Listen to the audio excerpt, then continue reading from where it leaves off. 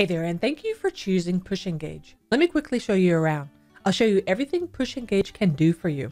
We can get up and running quickly just by logging into your PushEngage dashboard and setting up your installation settings. You can set things up like your site image, site name, web address. You can choose your website type to quickly integrate your website with PushEngage. Plus, you can set up a welcome message for all your subscribers. And this acts as a confirmation for a new subscription. Under Site Preferences, set your time zone and you're good to go. Next, configure your opt-in method.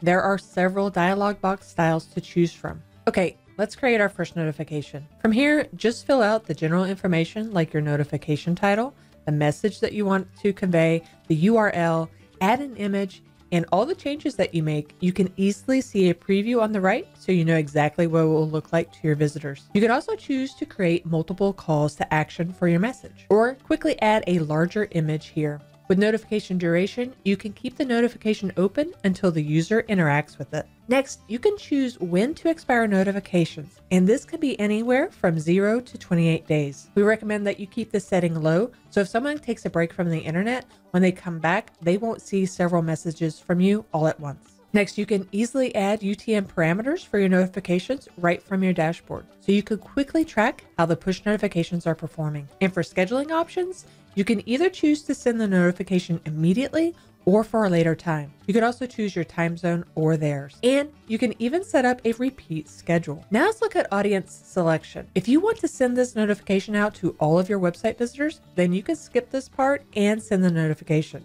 And this is perfect for your first one. When you start to have subscribers, then you can segment your audience. First, you can choose only subscribers who have subscribed to your push notification by date range. You can also segment your subscribers automatically based on certain actions, like what they do on your site. So if someone reads your hotel article, subscribes from that page, you can add them to your popular hotels segment. Or if they subscribe to flights page, then add them to a flight segment as well. And since all the push subscribers are auto-segmented based on geography, device, and browser segmentation, you can easily create segmented notifications based on these criteria as well. You can send a notification to a sample of your subscribers if you want. Now all you have to do is save the notification and your first notification is ready to go. And if you want to see which notifications perform better, you can set up A/B testing so you can experiment with different text items, different images, or use different timings to find out what suits your subscribers best. Now let's look at automations. You can set up several different automatic notifications based on what's happening on your site.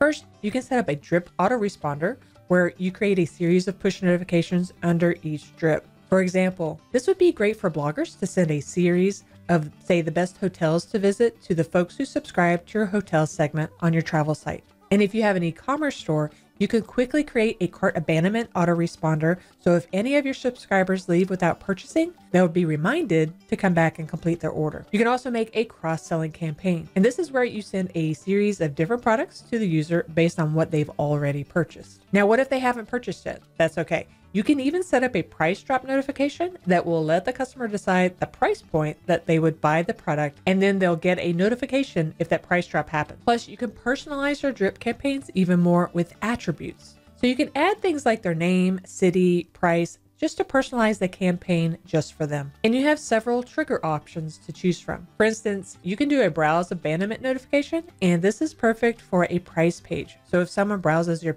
pricing page, but they don't make the purchase, then you can follow up with them using triggers. Or you can create your own trigger campaign. If someone started watching your video, but they didn't finish, you can do product review requests, you can save item alerts, and any other trigger that you can think of for your website. You can even set up a simple RSS auto push, so any new posts that are published on your site, your subscribers will get a notification so that they can go back and read it. Once you set up your notifications, you can see just how each one is performing using PushEngage's analytics dashboard. From here, you'll see things like new subscribers, unsubscribes. You can also see the click-through rate of your notifications so you can see what's working and what's not. And with subscriber statistics, you'll know data like where most of your subscribers are, what browser they use, what device they're on, so you can easily use the data to create geographical or device-specific push notifications to increase your click-through rate even more. You can also use subscription opt-in analytics to see which type of subscription dialog box performs best on your website.